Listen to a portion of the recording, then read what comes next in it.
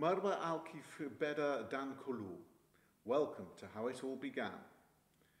Yeah, it's our 900th subscriber special. It's slightly different. As you can see, we're out for a change at night, so the colour balance should be reasonably good.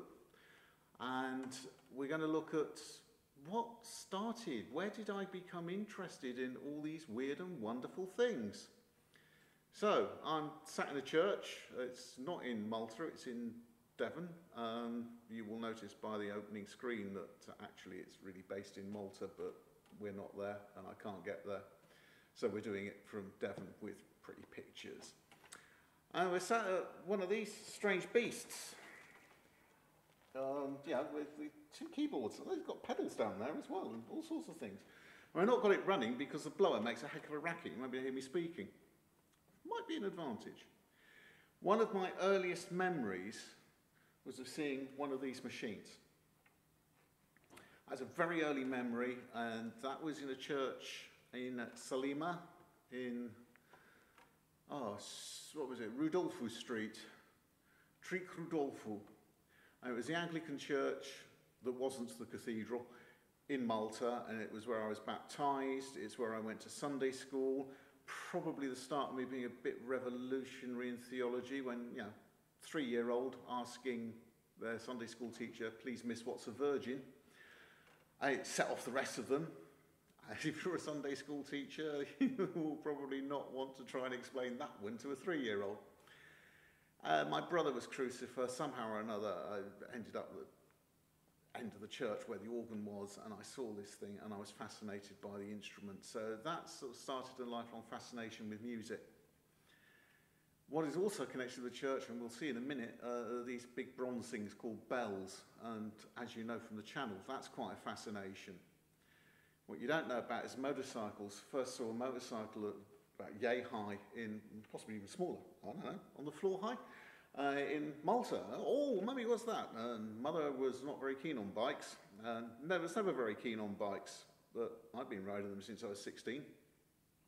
And I only have one leg shorter than the other because of it. What else do we find in Malta? Lighting. Lighting at the moment is being provided by an Arilight 800.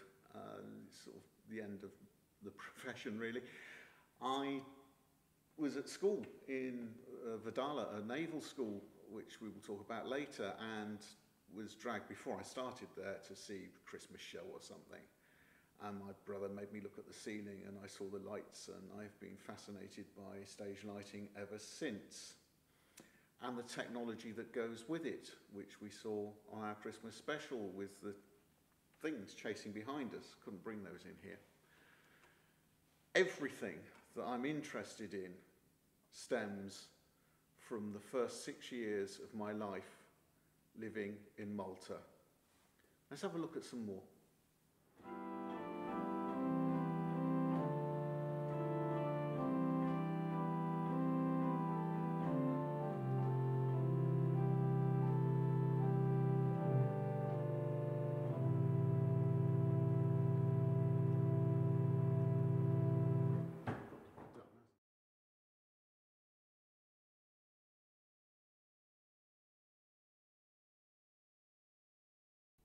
This is the David Bruce Royal Naval Hospital, Imtafa. It's actually quite big. This is where I was born. This is literally where it all began. And there's the clock tower. For those interested, 3 bells, chiming only.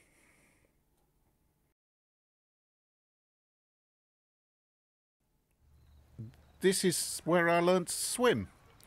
It's not that good. There's just a hole in the ground and there were no safety rails. The waves are caused by the sea running up through a short inlet. It was quite fun, but wouldn't pass muster now. And the sea, of course, warm and popular. Spent a lot of time in the sea, both off the rocky beaches and also some of the sandy ones. And that's probably where I discovered jumping into water and ultimately diving. It was quite good fun. First place I saw anyone dive was Malta. moving rapidly on. This is Villa Rosa. It was another sort of seaside club, and those were the first diving boards I ever saw. Also saw a snake there. Mum hated this place, but I liked it, and so did my brother. Again, moving rapidly on. This is what it led to. Height of stupidity. Literally, height.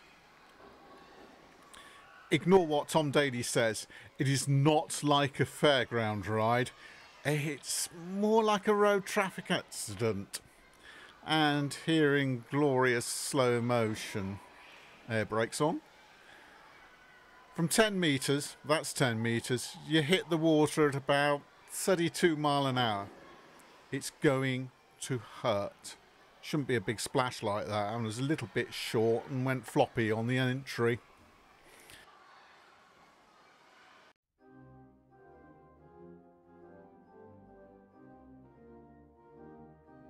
The interior of Holy Trinity, Slima. Off to the left somewhere there's a font, although they've probably ground it up and buried it since the terrible crime. I was baptised there. First became consciously aware of bells here, St. Joseph's in Cedar. Only lived up the road. Became very aware watching the ringers one day at the age of 3. We're back in church unexpectedly. I had a look at the video, I started editing it, and I realised to do it justice it's going to be 2.5 hours long and take at least a year. That's no good. So we're going to stop now and we're going to come back to this throughout the coming months, years, you know what I'm like. Hopefully we'll come back to this rather beautiful church with its rather beautiful birdie up here. It's lectern. He's lovely, isn't he? And we seem to quite like birds now. It's becoming a bit of a thing in this channel, or it will be. We'll come back here, we'll be visiting other churches, we'll be looking at bells, we'll be looking at churches, we'll be looking at what goes on, we'll be looking at photography as well, which I didn't think I mentioned, but yeah, that started in Malta. And of course we can't leave out the bike. I've had him 11 years, so the bike will feature. We'll have something on the bike. If you've been watching up this far, grazie hafna. Thank you very much. Hopefully we'll see you again soon, both on this channel and on Imagine and Aspire. Narak iktatad. Saha.